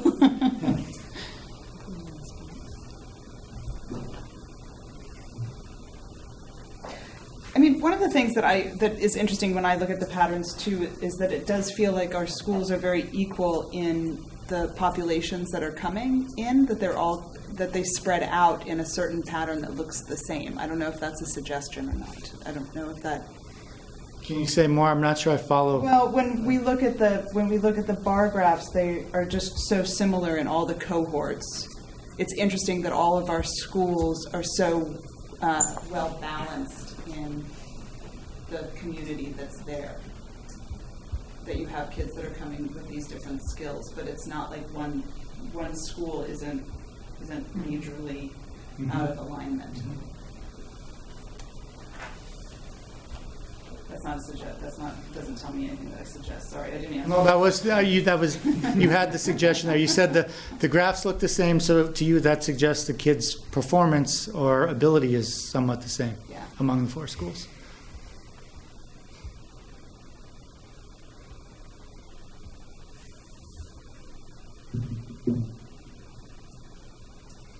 When we look at, are we looking at the can we comment on the ABMR too? Yeah.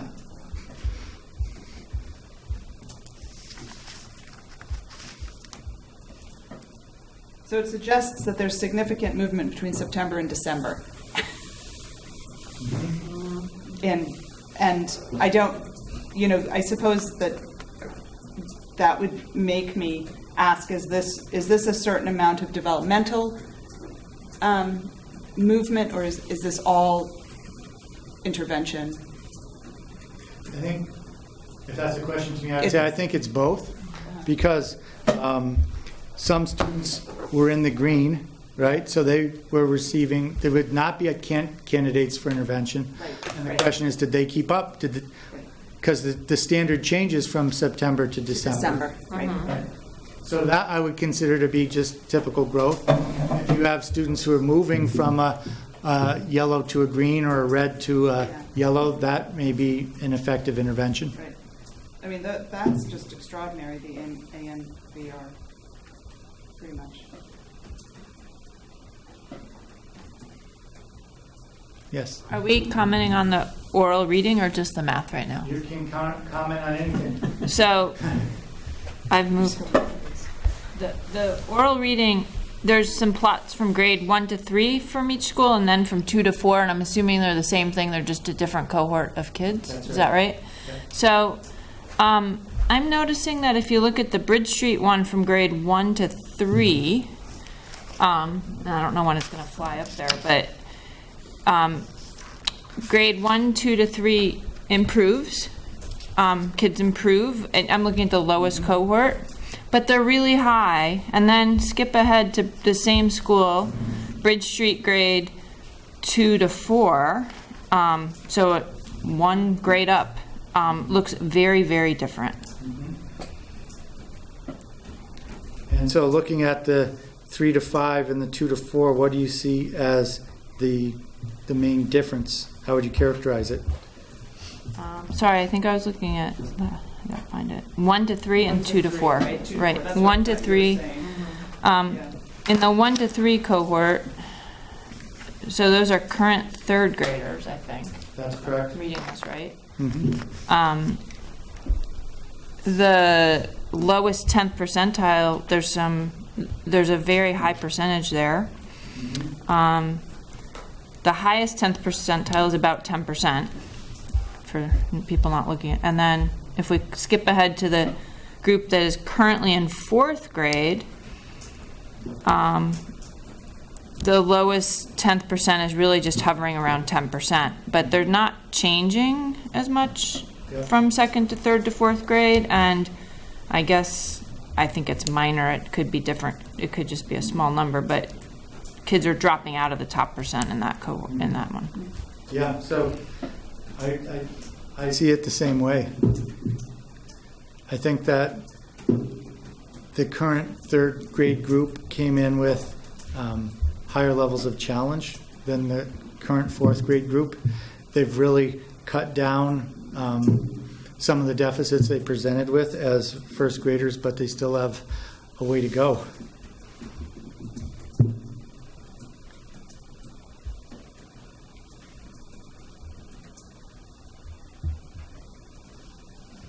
But it's district-wide, right? I mean, if you squint, you've got a normal-ish distribution for a lot of these, and that's the only one that's for all 3 or for all 4 schools. It's all left skewed.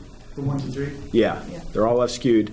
Then there's a really dramatic decline. I mean, you're looking at Jackson Street, you're going from 37 down to 13, and that's across again all 4 schools. But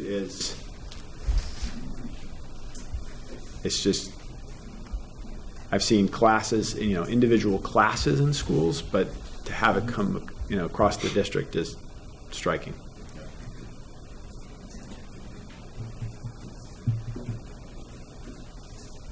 Well, it would be, building on what Mr. Meyer just said, if you had the first grade data from what's currently labeled as second to fourth, it would be interesting to see where those kids were in first grade, because it does seem like it really is the first grade that is the particular weakness, and then they are improving. What did they take? Did they take Ames Web in first grade? The current students who are the current fourth graders, the first grade group would be beyond that range.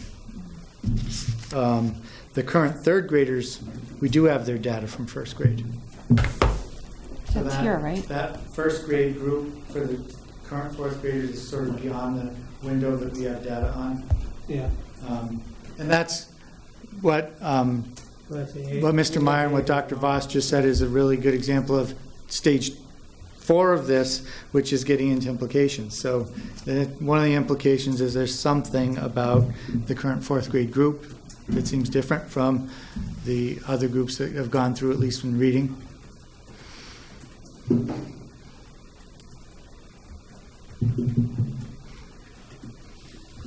Well, I think to Ms. Burnham's point, I think it's really important to understand the growth that we see and the success we see with the AMVR, whether that is just naturally kids are going to learn between September and December. That's part of their development. You would expect them, obviously, to do better. But the real beauty of this could be to see which of the students that scored in the 0 to 1 that are now in higher did receive intervention. And it'd be a really nice way to look at the effectiveness of identifying kids, of adequately providing them with the support and how effective the support is, or not. And so this seems like there's enough data there that could actually show our strengths and potentially areas that might need a little bit more PD or otherwise. Mm-hmm. So it's a good set of data, I think, that we have at our disposal. That as an implication, that would be a next step. I would certainly suggest if it hasn't been done already, and it probably has. Could you talk about in the AVMR the backward number sequence in all the first grades? Mm-hmm. Could you go over that data again from September to December? Because those charts are, I don't know, interesting. So I'll tell you, I'm sharing some information from Tasha Rimini, who is the math interventionist at Bridge Street School. When I first created these, the backwards number sequence jumped out at me, and I said, how do you explain this?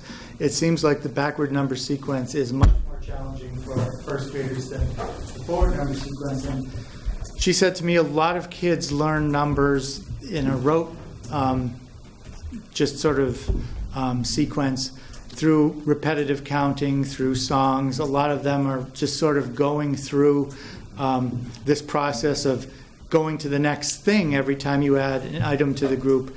But to make the leap to, okay, if you're taking things away from the group, it can work backwards, is a big leap for a lot of them. It's huge. Right. So a lot of them aren't there in the beginning of September, and by December, a lot of them still aren't there. That's really one of the developmental challenges of students of that age. Yeah, that's what that one feels really.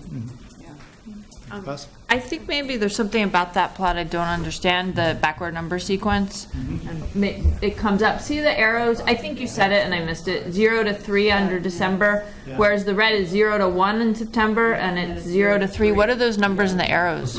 So the backwards number sequence, let me just pull one of these out so I can have it. But does the 0 to 3 mean what level they're at? So, yes, it does. So the red, we shouldn't really necessarily be comparing the fact that the red got bigger, right? Because 0 to 3 is really the orange plot. You have to look at the value in the arrow, right? Yeah, and then you have to look at the green sheet and how it corresponds. Yeah.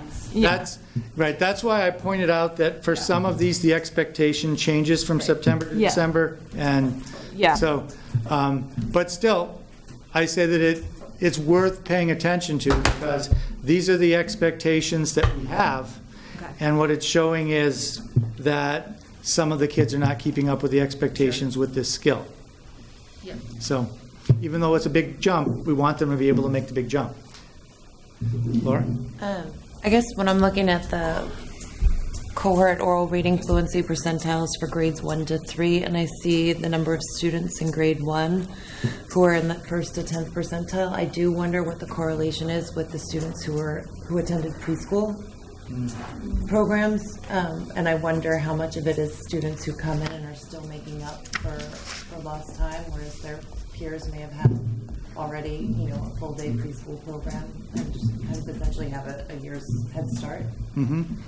Well, I might be able to speak a little bit to that because we did I forget what the acronym was, but we did the preschool study on availability within the district and found that it really wasn't a large number of seats that we needed in order to get to universal preschool exposure. I think that study found we need probably 30 more accessible seats in the city. So kids come with a lot of preschool experiences for the most part, but the preschool experiences are of many varying kinds of experience. So I guess on the one hand I can say I think most of them have had preschool. On the other hand, I can't say what they've gotten in terms of skill development in preschool. Yes.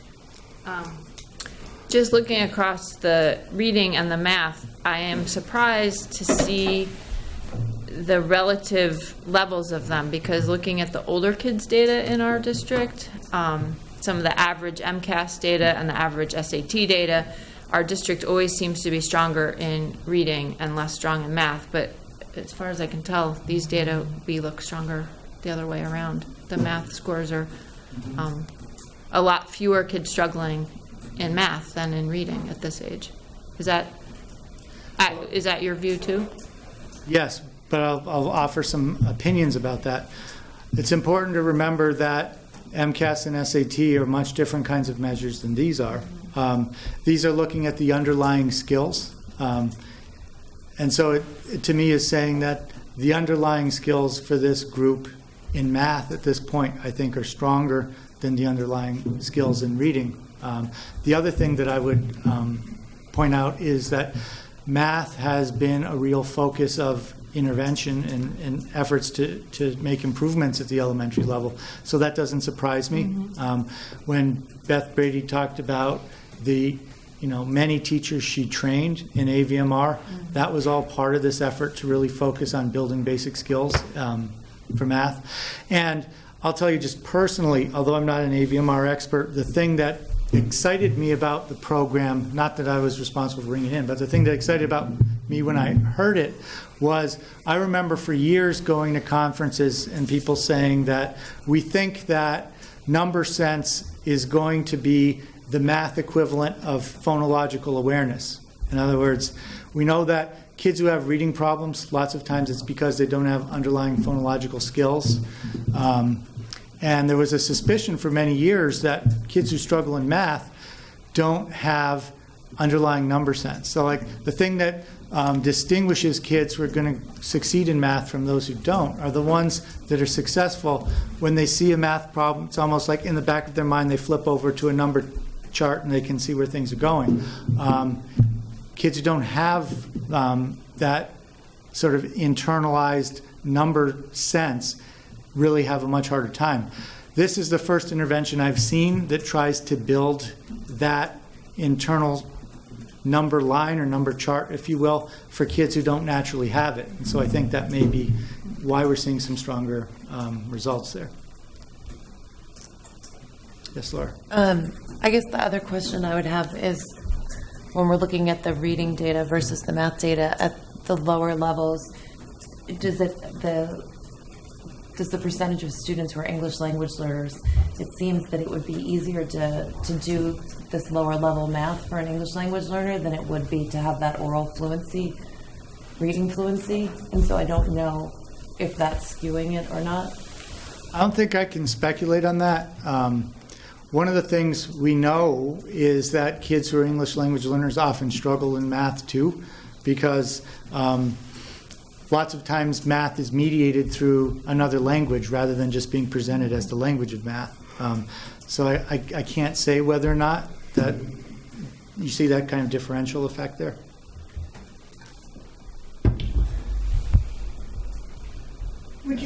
Can you talk about, I don't know if this is part of the conversation, so you can tell me no, but could you talk about how the pilot is going with AVMR compared to the Ames Web?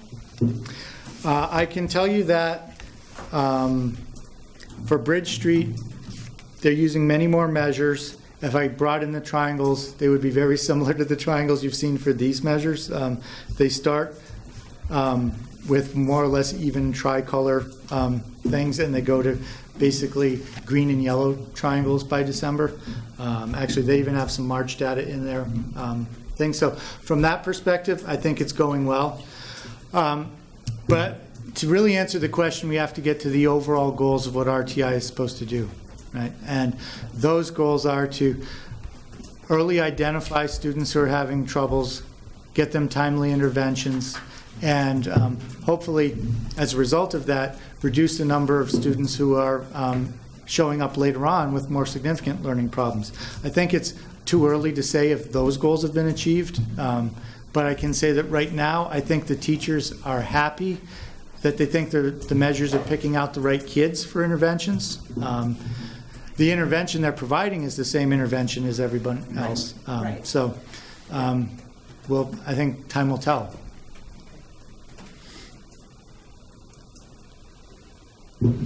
Okay, so moving on to the last piece of this, it's just sort of reflections. And in the reflections piece, was looking at any things that are surprising, anything that was really different than you thought it was going to be, like sort of that one of, wow, I'm surprised math is better. I thought reading would be better, is the type of thing we look for in this phase.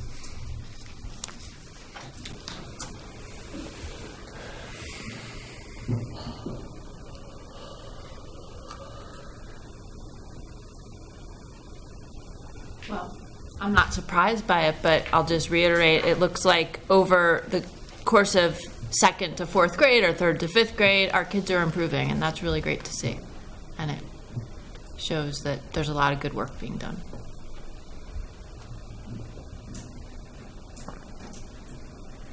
Anyone else want to weigh in before I bring you to a close? I would just reiterate that, not surprised, just really happy about the results.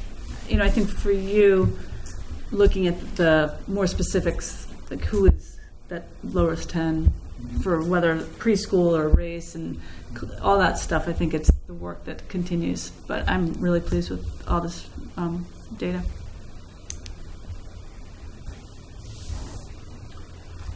Does Math Investigations have their own built-in screeners or formative feedback instruments that we implement? They have two. They have 2 unit assessments. One that is developed by Pearson that teachers don't like. Another one that is developed by the group that was responsible for the curriculum that teachers like better. And I'll add my weight to that, saying that the Turk assessments are much better than the Pearson assessments. They require much more open-ended thinking, deeper thinking, require kids to explain their answers. The Pearson ones are kind of like almost multiple choice, get ready for MCAS kind of things. And so there are those. We are involved in a discussion right now district-wide and how to best use those and how to communicate with parents about student performance on those. But those are not screeners like these are. These are screening for general skills that we know are going to be important for whatever math you're doing.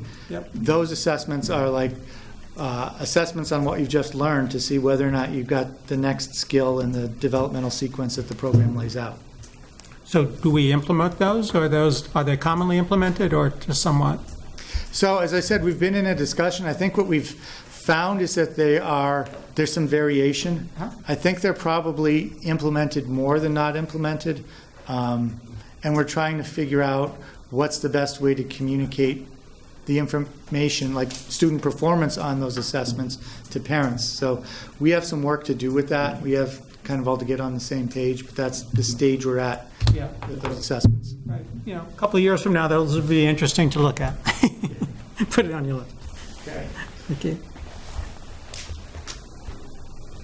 All right. Thank you. Thank you for your attention to this success meeting. Thank you, Dr. Provost.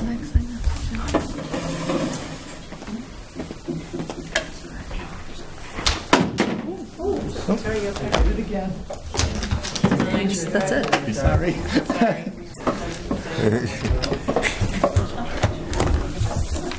Setting traps. One of these days, your computer's going to get pulled off the table. Exactly. It's got that kind of a magnetic. So again, thank you, Dr. Provost, and this is one of our several assessment meetings that we've reserved time to just focus on these types of assessment types of questions and present data, so we appreciate that. I think the next one is scheduled for summertime, I believe? I think it's either May or June. May or June, okay. May, okay. And I can't remember what the topic. Non-academic measures. Non-academic measures. Okay, excellent. So thank you very much. So we have future business and meeting dates. We have the negotiating subcommittee is scheduled to meet on Monday, April 29th, 2019 at 4:15 p.m. in the NHS Library. The ad hoc screen time committee subcommittee meeting Monday, May 6th, 2019 in a venue to be determined. And then the school committee's regular meeting, which will be with the Student Advisory Committee on Thursday, May 9th at 6:15 p.m. In the JFK Community Room. So the next item on the agenda was a placeholder that we put on there for a potential executive session if one was needed following the last executive session we had at our last meeting.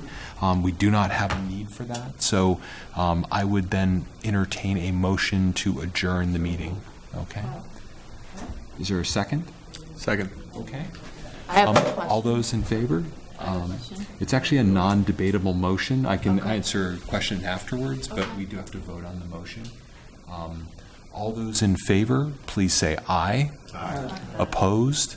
Any abstentions? Nay, I'm voting no. Okay. So the ayes have it, so the meeting is adjourned.